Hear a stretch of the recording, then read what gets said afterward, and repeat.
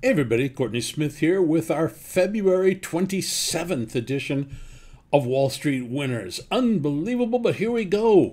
Well, this is unbelievable, of course. All right, the market to continue to move lower, as I told you that it would next week. But now I'm changing my opinion. I think that we might be weak early in the week.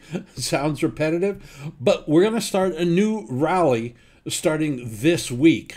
And this rally should be strong enough, I think, to get back up towards the old highs at about 4,200 on the S&P, but at least up to 4,150. Okay, so we're going to get a mini bull here, but this bull is going to be, I think it's going to last for a couple of months. Now, there's more than one thing that makes me nervous about my opinion, but look at the purple predictor here, still weak, not good at all in the S&P.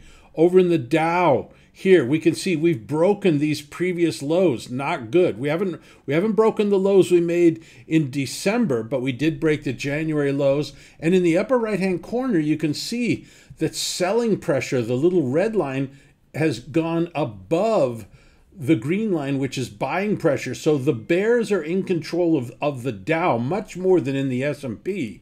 What about the NASDAQ? NASDAQ also, I'm looking for all three of the indices to make a rally for sure, but it'll probably be led by the NASDAQ. I think in particular, small cap NASDAQ. Now look at this. Here's something very interesting. Notice, and we didn't see this in the other two indices, but we're seeing it here in the NASDAQ, and this is one of the reasons why I think the NASDAQ is going to outperform the other ones. Notice this. We make the high here in the beginning of February. We go down, we make a low. Purple predictor makes a low. We then rally up and make a high. Purple predictor rallies up and makes a high. Then the price drops down and we make a lower low, but the purple predictor does not, which means that the smart money came in and bought massively. So they were able to hold the on-balance volume from making a new low, but we still made a new low because of retail investors, okay? So the smart money's now buying the NASDAQ. That makes a lot of sense to me. Seasonality, we remain on a buy signal. Our sell signal's all the way down here, so that's obviously not going to happen very, very soon. But I said small cap, small cap. Look at this. This is IWM, which is the Russell 2000, which is small cap stocks. And it's making the same lower low and lower high that we saw in the S&P. But look at while the IWM is making a lower low, the on-balance volume, the purple predictor, is making a new high. Smart money is flooding into small cap NASDAQ. You got it? That's where you need to be. Go ahead. Go make some money.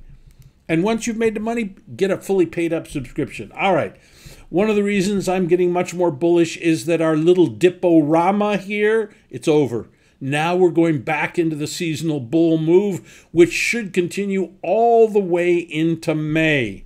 The market is right now not thinking that. Right now, the market is very nervous that the Fed is going to continue to raise rates higher and faster than they expected, which we told you about last year, and that's exactly what the Fed will do. But they'll calm down in the coming week and over the next couple of months because the economy will weaken. That will then lead to ideas that the Fed won't have to raise interest rates longer and higher than expected, and we'll get this bull market. But then the Fed will actually be more worried about inflation, and they will raise higher and longer than the market expects, and so we'll get a dip in May. You got that? Tomorrow's newspaper. That's how I do this, baby. That's how I do this. All right. We got a little bit of money coming out of the stock market and over into bonds. That's what this is telling us here. Over here, and they didn't want risk. So what we saw over the last week is conservative stocks like consumer staples did very, very well.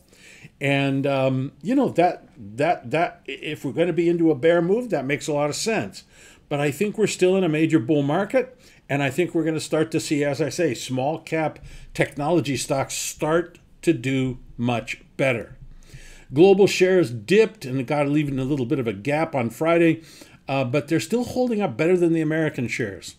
Yield curve moving in a bullish direction, but it's not bullish. Okay, it's moving in a bullish direction, but it's so far negative that it doesn't really matter at this point.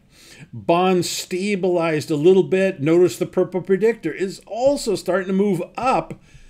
And so I don't think we're going to head much lower here. In fact, I think we're going to see a mini rally, not break the old highs that we made back in early February, but a little bit of a rally, maybe back up to 104 to 106, something like that. That's all. No big deal. And part of the reason is our bond key factors. Here you can see the blue line, that's telling us higher interest rates. The green line is 10-year treasuries. The chart back here, black and red, it's saying stable. Gold is saying lower interest rates, but still a bit saying higher interest rates. If we're going to see higher interest rates, or at least stable, then the dollar's going to continue to move higher. I'm the only guy on the face of the universe that told you that we were going to have a bear market and then told you there was going to be a bull market. Man, I keep telling you. Tomorrow's newspaper, that's my key. And that, of course, means gold is going to head lower. Now, later in the year, I think we're going to have a major bull market in gold. And I'm thinking maybe second quarter. And we're going to make a lot of money on the long side in gold. But right now, it's better to be short than long. And oh, gosh, who knew it? But our unique gold key indicators, all three are bearish. There's no doubt gold is going lower. Do not listen to the gold bugs. They are, I don't want to say always wrong, but most of the time. Crude oil, I'm getting more bullish. I'm not wild. Let's put it this way. There's a couple of things that it depends on. The big thing that's critical right now is if I didn't look at the U.S. economy, I would say we're going to $100 to $120 a barrel. But if the U.S. economy, along with the European economy, continues to weaken, that is going to reduce the demand for oil and offset the big increase in demand we're seeing from China. So I'm going to call myself a little bit bullish, but unless we break these highs that we made in January, I got to stand aside. Bitcoin starting to take a dive, and whoa, look at what happened here. Purple predictor makes a high, prices make a high. Then they both make a low. Then, pop. Here we see Bitcoin makes a new high, but purple predictor doesn't. Pump and dump. You got it? That's exactly what's happening here. It's a gigantic pump and dump. You are now going to see Bitcoin go back to 16,000. And in my opinion, it will probably go below 13. But I mean, look, I don't have a position in Bitcoin right now, but I think on Monday I'm going to get short. That's not an official prognostication or official recommendation, but this just looks like a pump and dump to me. All right, freebies, watch the video in just a second. You're going to love it. Hey, freebies, you know we love having you here every week watching the free edition of Wall Street Winners. But let me give you a little bit of a pitch of why you should actually upgrade and get the fully paid up member version. The big difference between them are two big differences between the freebie and the fully paid up version. Number one, the fully paid up version has more extensive analysis, which means that the prognostications are more accurate. And you get greater insights into what is actually happening in the market and why it's going to happen.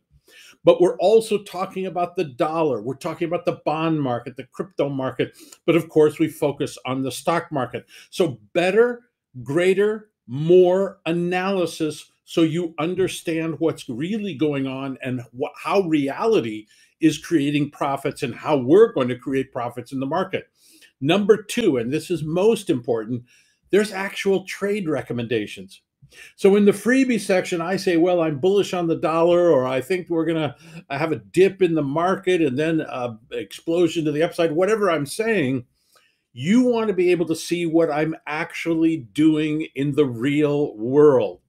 So I put out specific recommendations. Now, these recommendations are actionable. They tell you exactly what the stock is.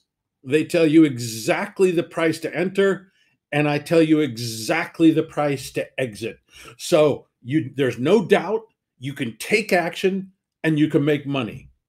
We're pushing 3 decades of publishing Wall Street winners, and every year has been a winning year. I don't care if it's a bull market. I don't care if it's a bear market. My job, because I am a professional investor, and I do the same trades that I recommend to you, by the way. I'm putting the same orders in. So you and we're going to see the same profits.